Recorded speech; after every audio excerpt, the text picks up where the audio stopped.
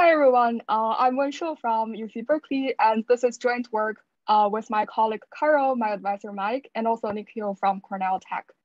So the project here we are thinking about is the stereotyping problem in collaboratively filtered recommender system. So first of all, why we start with this problem is because there's really a lot of wide applications of recommender systems.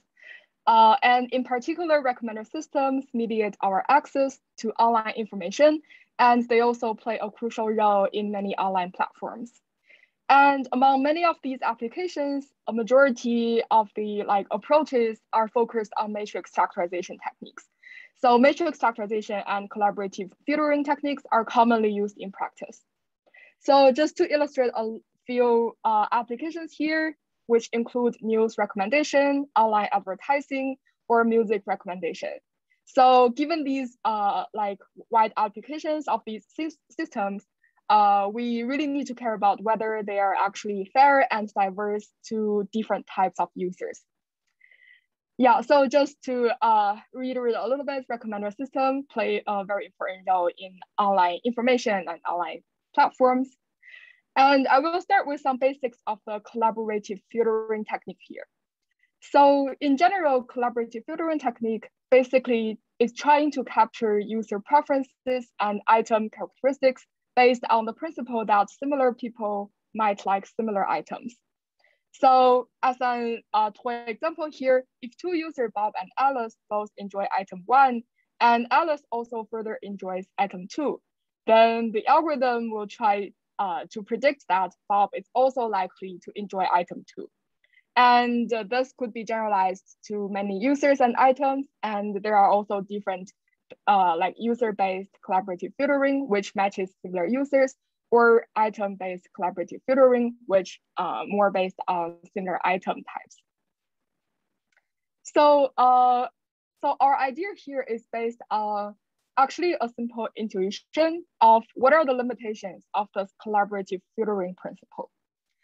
So basically, if we consider about it, collaborative filtering also implicitly assumes that these negative preferences are also transitive.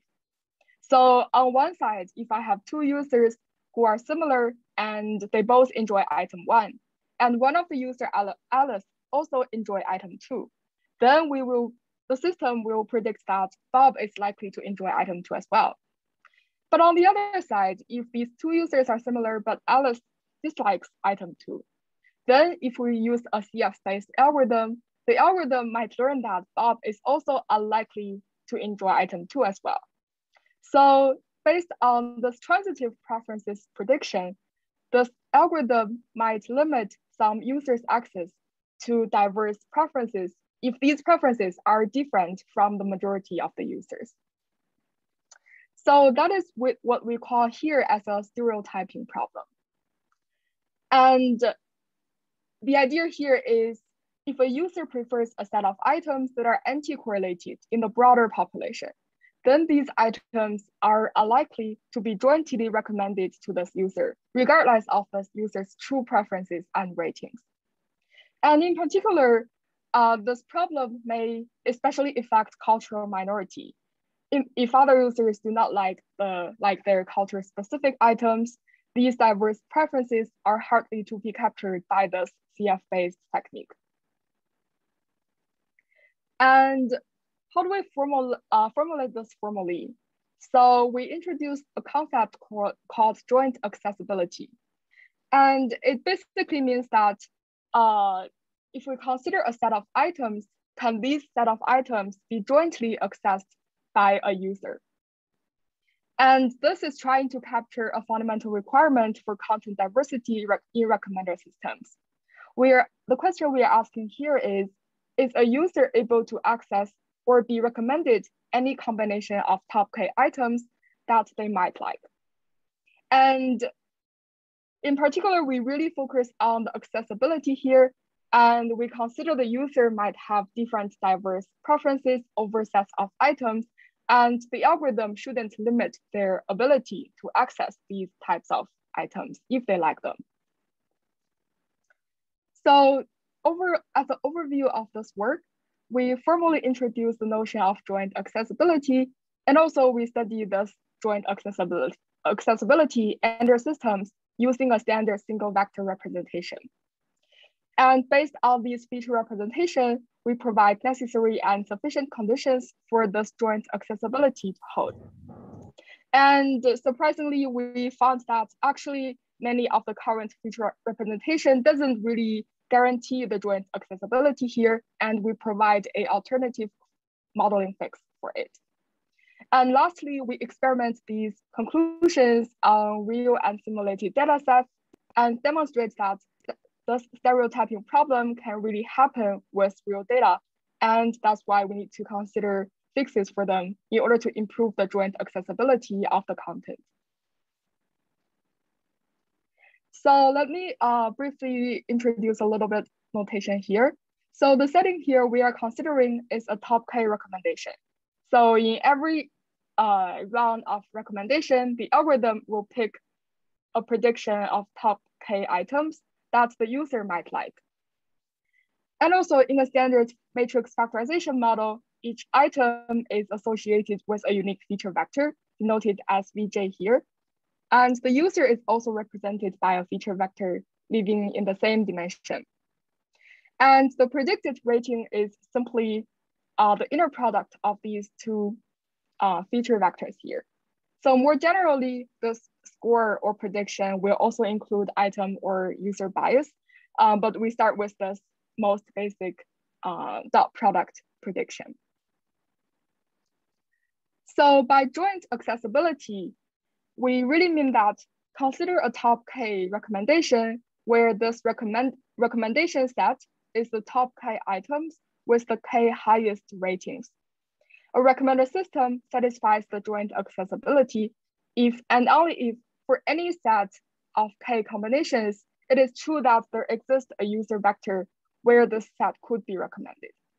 So basically, this notion is really trying to capture for any given user representation, is the set possible to be recommended or not?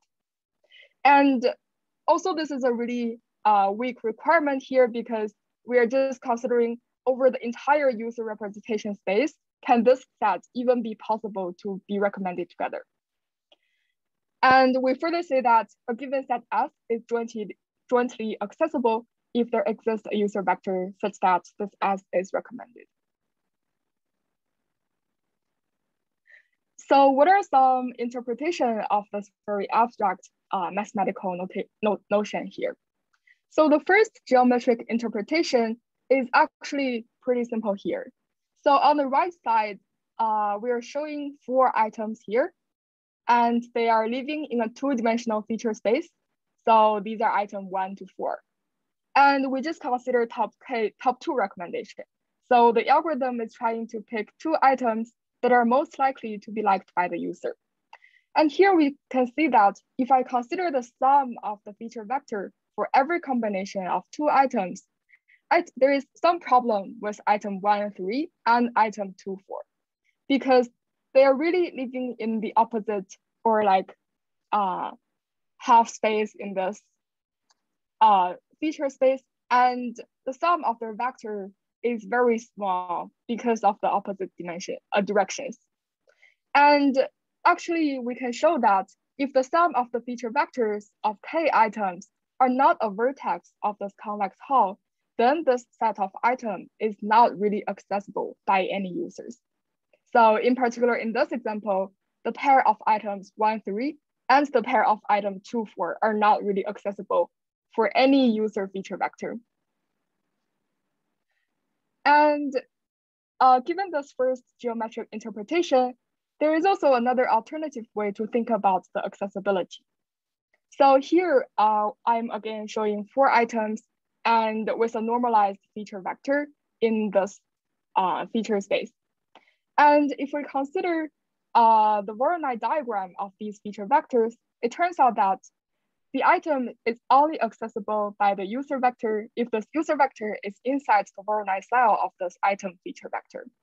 And by a Voronoi cell, it really just means all the feature vectors which are closest to this item feature vector compared to the distance to other feature vectors.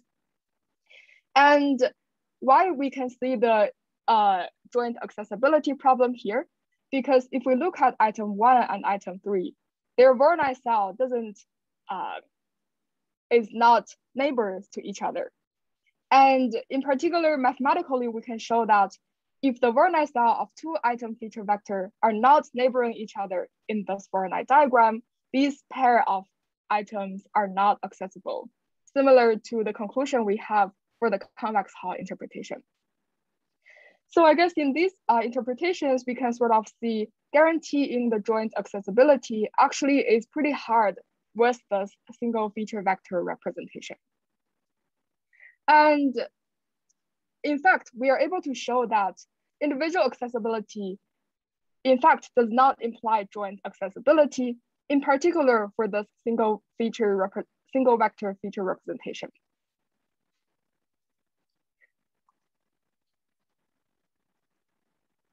So given this impossibility result with the single vector user representation, the alternative fix we proposed in the paper is precisely to represent each user by different multi-vectors instead of just a simple single feature vector. So lastly, we demonstrate whether this fix can help improve the accessibility of the system and whether the single vector representation really have this accessibility issue with some synthetic and real data sets. So in the synthetic data set, I will quickly describe how we created it. Basically, we manually construct a group of users, which is around 20% of the entire user set to be the minority group, and the other 80% users to be the majority group. And what we do with this 20% minority users is to give them two preferences or two preferred topics, which are different from the majority user. So what we are really trying to do here is to construct a minority user set with different preferences compared to the majority users' preferences. And then we just compute the fraction of accessibility for pairs of items over all the pairs of items in this item set. And we indeed see that after training a standard matrix factorization recommendation algorithm, the trained single vector recommendations is far away from the oracle accessibility. And in particular, this is more prominent if the item pair vectors has a lower similarity score here. And also, if we have a closer look at the predictions, we can see that if we consider a majority preferences and a minority preference, and the items that are not accessible are exactly these combinations of one minority preference and one majority preference. So basically these two columns and rows on the side are these pairs of items that are never basically recommended or seldom recommended to the users. Even the minority user precisely like these two topics, but they're not jointly recommended together. So okay, yeah, time to wrap up. Thanks. Yeah, so the main message here is we considered the stereotyping problem of CF-based recommender system. We introduced this notion of joint accessibility and also demonstrates that the current CF-based recommendations indeed appears to have a poor joint accessibility over item sets. And in terms of future work, we would be interested in new training algorithms with multi-vector representation and also other alternative representation models for recommendation heuristics. With that, I will conclude my talk and thanks for listening.